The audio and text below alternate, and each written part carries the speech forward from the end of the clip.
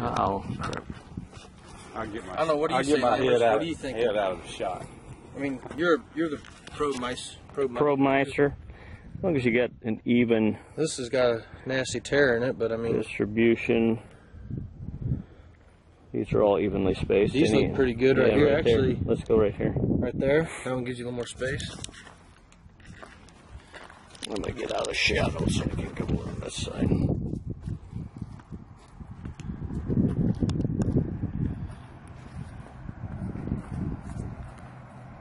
Okay, go ahead. Now, when you found your 2 corn plants that you want to use, you want to be careful not to damage them or any of the corn plants around. So be careful. Don't step on them. Make sure you straddle them good, okay? You want to bring your tripod in here. Be very cautious of the leaves. And try to get that right in the middle of those 2 corn plants.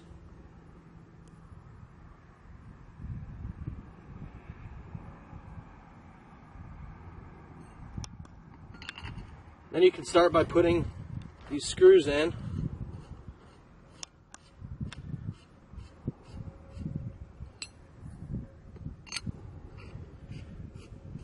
And it's no different than changing a spare tire. You want to make sure you kind of get them all tight at the same time and not just go on one, okay? You want this plate to be as level as possible.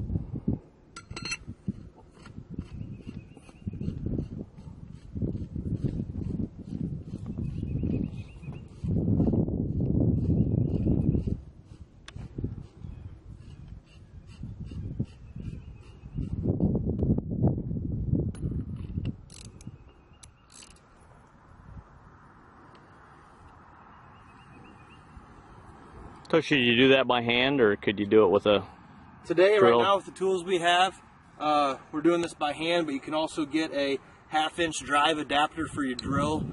You can get them at Sears or on Amazon. They're just a couple bucks. I would definitely suggest that.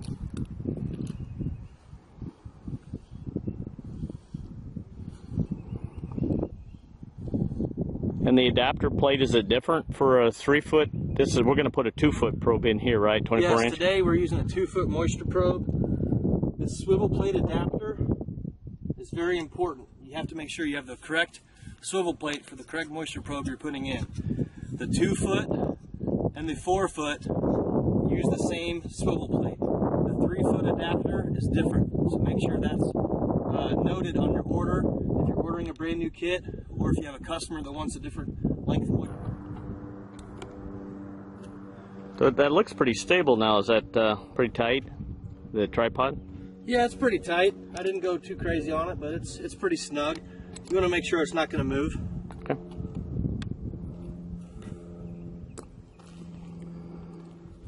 Okay, now we're ready to start augering the hole. Make sure your chuck is very tight on the auger itself. Okay, and I would leave it on the slowest setting, which is on this 18-volt DeWalt is setting number 1. And I'd make sure it's on the drill setting right here, okay? Now it's very important to do very small strokes. Go down a little bit, clear that hole out. Go down and clear it out, all right?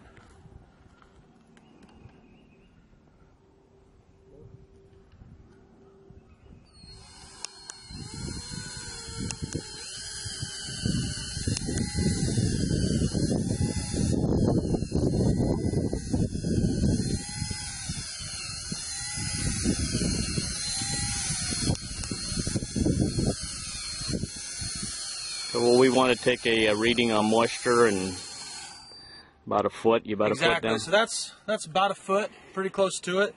So we're going to take a couple different little samples here. Kind of do the ball and ribbing technique.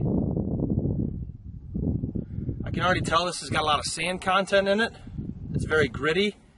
It's not even holding any sort of ribbon at all.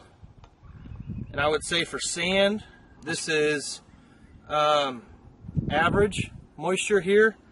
I can definitely feel it on my hand, but it's not sandcastle material. Okay, so it's not really holding a ball real well. As we're going just a little bit deeper, it's getting a little bit wetter, but it's definitely a sand. And then we'll have the Sergo data to overlay on this to determine that, but we can always go back and override that if we think the surgo date is wrong. Just want to make those short strokes, up and down, let the bit clear itself out.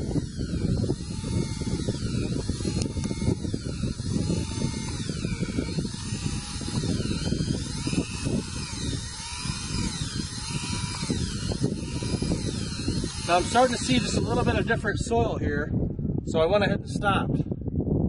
If you want to zoom in, you can see a little bit different texture of soil than just that sand.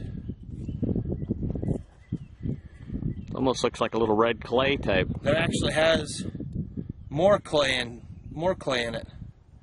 Okay, so that was maybe about 1.5 feet, and the moisture is about the same. Did we expect a restrictive layer of anything down here, any kind of clay or anything like that, or should be sand most of the way down? Well, maybe a little. get down about a foot or so, there'll be more clay in it, but Right. it won't be like clay. Yeah, you won't run into that lens in there. Yeah, I can tell by the way it's beaten up, we've definitely got more clay in it.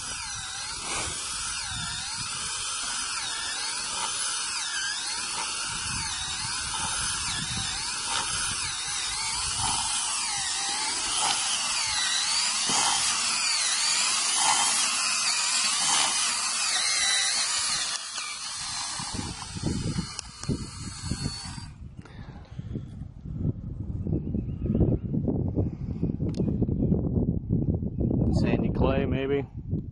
Yeah, definitely still sand content, but it's still kind of holding more of a form. So there's definitely more clay content in that. So you would say that's average moisture at 1 and 2 both? Or average and then maybe wet? I would say it's about average the whole way through. Okay. Notice we took the bit all the way down to the bottom, right? Yes.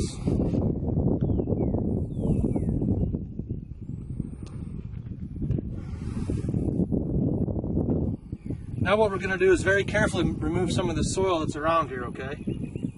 So we don't want to knock it back in the hole. Exactly.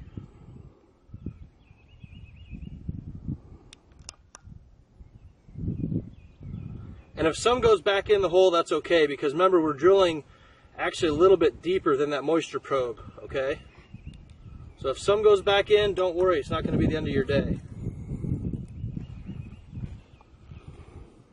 Will we use the bit then after we pull the tripod up to just make sure the hole still stayed clean? Yes, you can if you want, but I think if you examine the very top of the hole here and everything looks okay, I probably wouldn't want to put that bit back in there.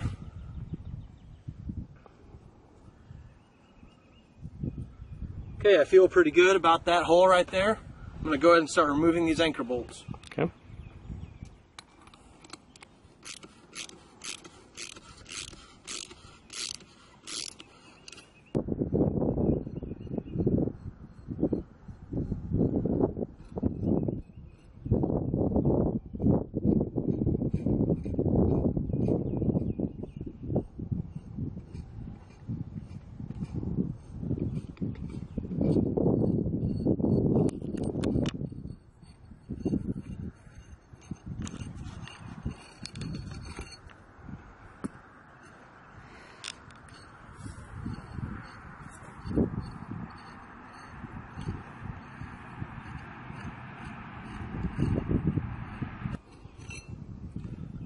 Once all 3 anchor bolts are removed, be very careful when you're lifting this plate up.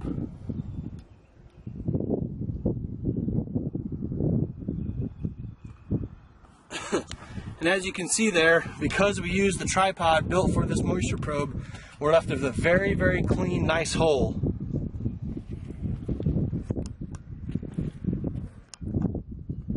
Nice edge integrity, nice clean hole. Now we just put some little bit of water on that moisture probe to help lubricate that hole. Okay, so when we're pushing it in, we get a nice, easy, smooth entrance. Okay.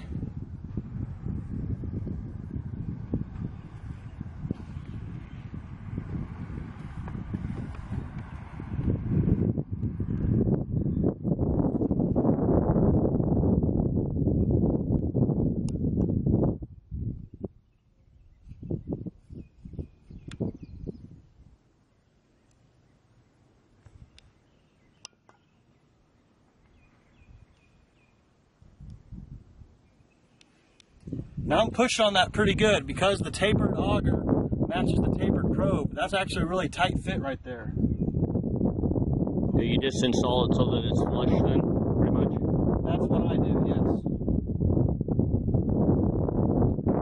Go ahead and zoom in on that and tell me what you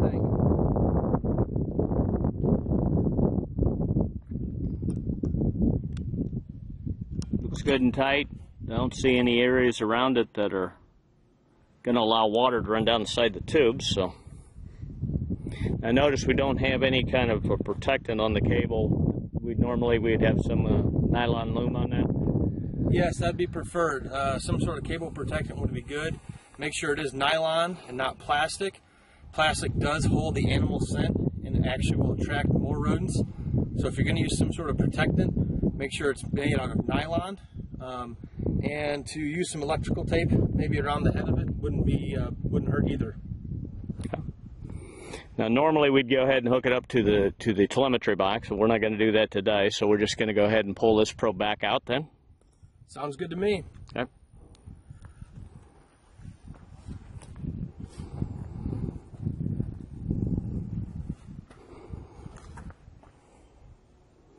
Since this is a tapered fit, once we break suction, if you think about it, the probe should just slide itself pretty well right out of the ground.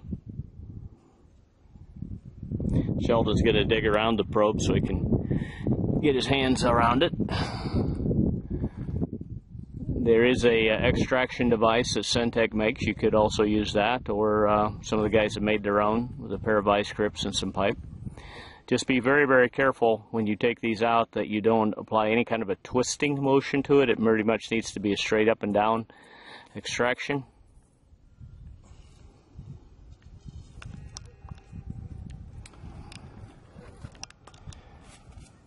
And because of the tapered fit, once you break suction, it's very easy to remove. And like Lambert said, make sure you're not doing any twisting action.